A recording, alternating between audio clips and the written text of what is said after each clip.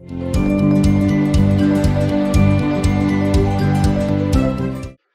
guys, welcome to the video. Hope you're doing good.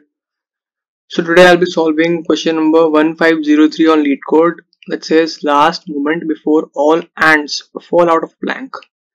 It's a medium problem, but trust me guys, once you'll see the code, you won't believe your eyes. You won't believe it. I'm telling you guys.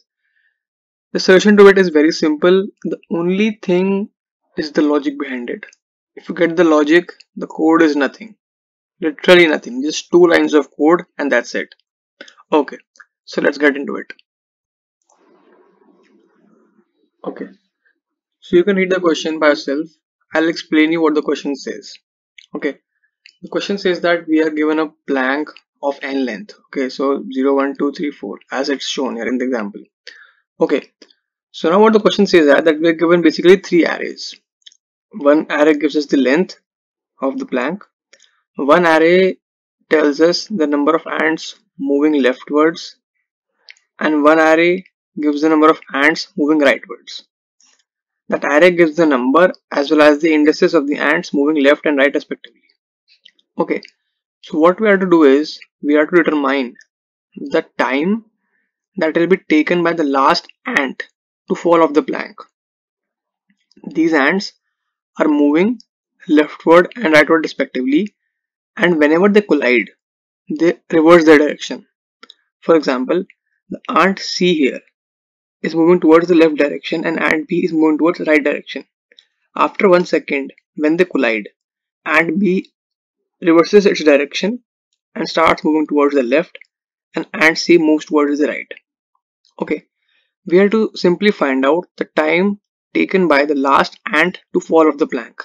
Eventually, these ants will move and they will fall off the plank. So we have to find out the time, the tth second, when all the ants will fall off, when the last ant falls off. So the approach here is very simple. If I assume that there are 2 ants numbered 1 and 2, they are number 1 is moving towards the right hand side and 2 is moving towards the left hand side. Okay, the question says that they have to reverse the directions on colliding.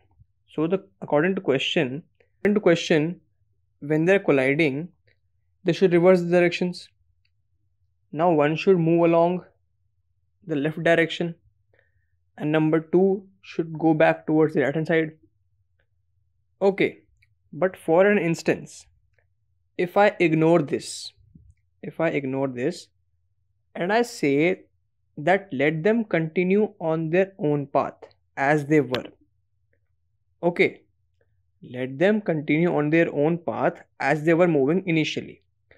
So 1 comes here moving towards the right side and 2 comes here moving towards the left side. Okay, on comparing these two now when I compare these both cases, is there any difference? Can you see any difference here, guys? The only difference here is the number of these ants. Here number 1 is moving towards the left side, here it's going towards the right side. But other than that, there is no difference. So, and in the question, they have never mentioned that I have to return the number or the name of the ant falling last. They have only said that return the time, return the second at which the last ant falls off the plank. So why am I concerned with this? I have no concern with this. Therefore, I will ignore this and move along with this approach. Okay. Now coming to the other part of the explanation. Let's assume that this is a plank of 7 places, of 7 slots, and there is an ant moving towards the right hand side on 0th index. What time will it take to fall off? Isn't it obvious? It will take 6 seconds. It's pretty clear. If an ant is here, what time will it take to fall off? 1 second. Pretty clear. Okay, this ant will take 6 seconds. 1, 2, 3, 4, 5 and 6. Okay. Now, if the ant is moving towards the left hand side, what time will it take? Again, 6 seconds.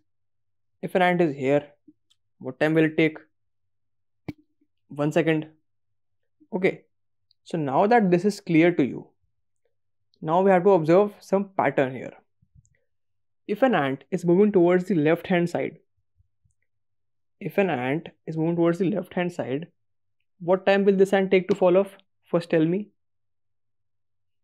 5 seconds. Okay.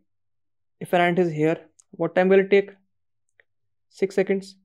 If an ant is here, what time will it take? 1 second. So are you observing the pattern?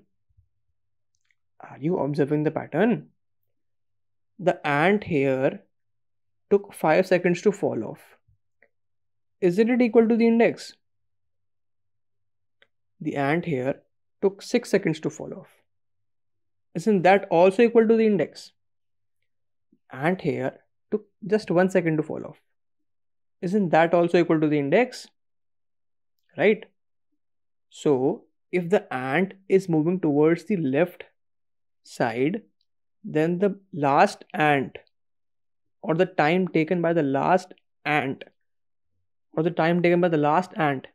will be equal to the maximum index in the left array.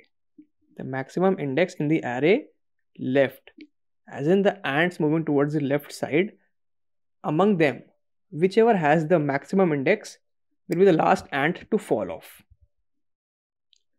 Now, if an ant is moving towards the right side, okay, let's say if the ant is here, what time does it take to fall off?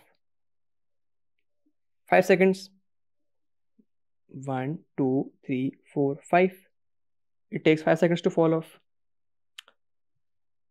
If an ant is here, what time does it take?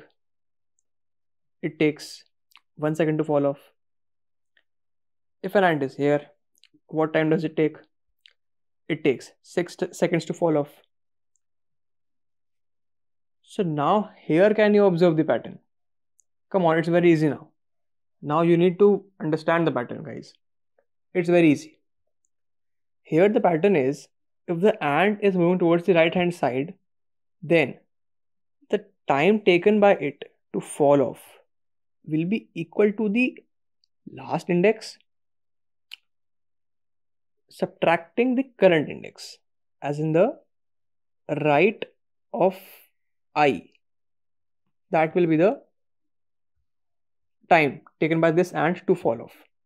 Isn't it? 6 minus 1, 5. 6 minus 5, 1. 6 minus 0, 6.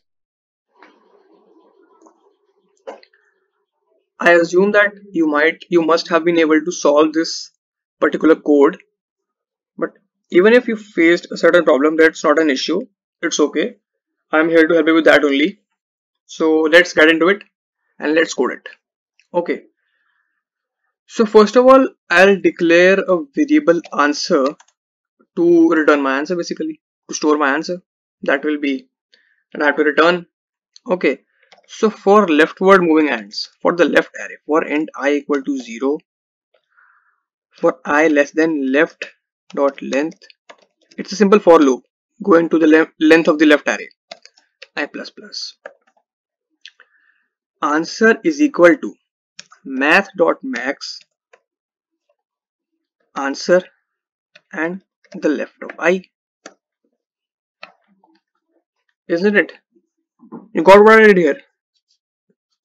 You understood it, right?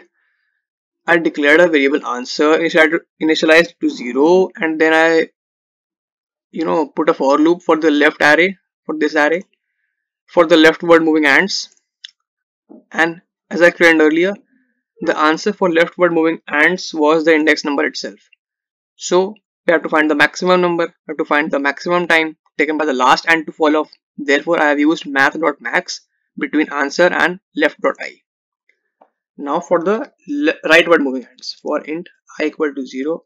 Again a simple for loop. Right.length answer is equal to math.max. Again, as I have to find out for the last and the maximum time. Therefore, I'm using math.max. This time it's going to be between n minus right of I, because as I explained earlier also, for rightward moving ants, the answer is going to be the length minus the current index. If you didn't understand, please go and watch the video again. It's very simple, you'll get it. Then simply return the answer. Let's test it.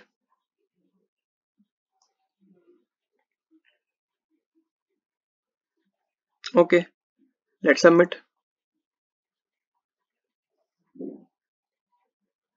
Accepted.